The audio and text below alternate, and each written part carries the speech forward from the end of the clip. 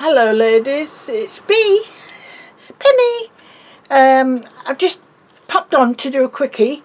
I don't know how many ladies have heard about Carolyn Withington's Mermaid crafts. She's on our Facebook page with that. She's made a little group up and everybody's doing whatever they want really, as long as it's connected to a mermaid. And you can enter as many projects I think as you want, and then they're all going in a Tumblr type of thing, names and that. So I do love mermaids and I love shells, as everybody knows. So I did this for the one anyway, for the challenge, or the Mermaid Craft Challenge. So it's a bookmark. It will be kept in here, you know, on these little plastic folders. I forgot I had these, but as I was wondering, because there's quite a few elements on her, and but that's quite nice that she could stay in the folder.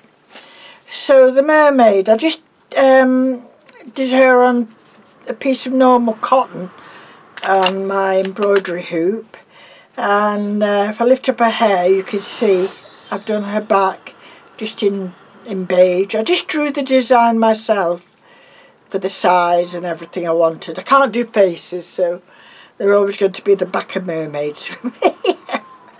So that's her back, and I did her arms coming up, and she's holding a little sequin shell, yeah, and I put a couple of little starfish inside it. The actual tail is some lovely fabric. It's meant to be, I think, like it's a gauzy. I haven't got much of it left, but I've got a little bit more than this, but it's just like stretchy nylon. But when I look closely at the pattern inside, it looked a bit like fish scales to me. I don't know if it meant to be snakes, but it looked like fish scales. So I thought it's brilliant. So I put a bit of padding under her, and I sewed her with that, and then I've done couching all the way around with some gold thread and silver thread up here. I carried on with the thread for her, what do you call them, on the tail? Not scales, are they? The lines that you see on the fish. And I put a couple of diamantes in, and then I found this tiny little seahorse. It's another thing that you're meant to put on your nail to decorate your nails. So that fitted in nice. I gave her a little bra strap made out of the same couching I'd done. Her hair is actually wool. That's all it is. It's just wool, coloured wool. And but I think it's worked out really nice. I love the colours in that. I found some more laces, and they took the look of shells to me, so I thought they'd be nice. And this lovely material, this is something else. It was all pleated. I'm looking around because, oh, here it is. Look at that, how much I've got. Look. But it come all pleated, see, like that. It's got that lovely sheen on it, and that was from Arthur's niece in Scotland, Zoe McSorley. So thank you, Zoe. It's coming to really handy. I did sew the front, you know, the sides by machine, and there's a little bit of wadding in the middle, just to give it a bit of support.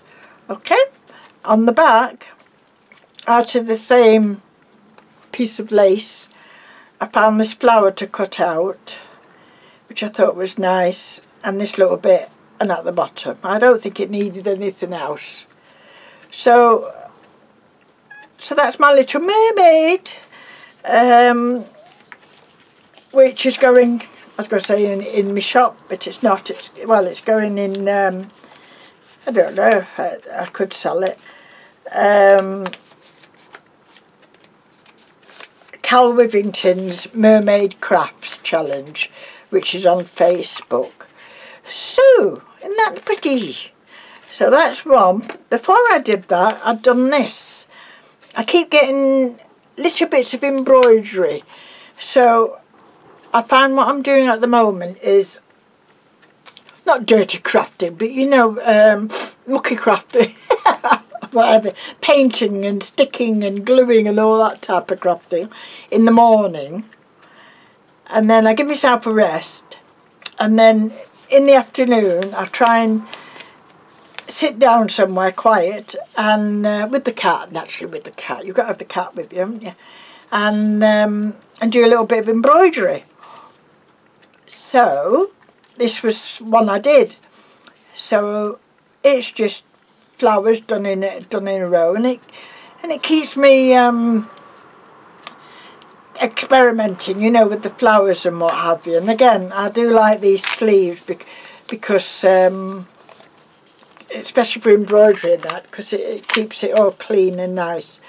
But the only thing I do like putting tassels on bookmarks. And of course, I don't know whether to make a hole just through the plastic, or make a hole all the way through. If I made it just through the plastic, I suppose I'd have to do a shorter I don't know. I'd like your advice on that, ladies. Tell me what you think. Or should it not, or should these type never have tassels? I do like tassels on my bookmarks, but I'm stumped. I'm stumped of where to put them when I'm using these. So if you've got any ideas, or it's a yes or a no, please let me know in the comment box. And please, if you're not a subby, please sub. I'll try and do some as often as I can. I think I appeal to people who oh, there's the cat. Who don't stick to just one craft, because I just don't. One, it depends mood I'm in. Two, it depends what strength I've got, you know, my hands and things like that. So I end up picking up lots and lots of different crafts. So that's me. So if you just like journaling or something, that's not me. If you just like embroidery or cross stitch, that's not me either. I can't cross stitch now because my eyes are, on my one eye is too bad now, so I can't count the little squares. So I'm left with crazy stitching, crazy embroidery and stuff like that. So there we go, ladies. So that's my two, I think they're quite pretty, bookmarks.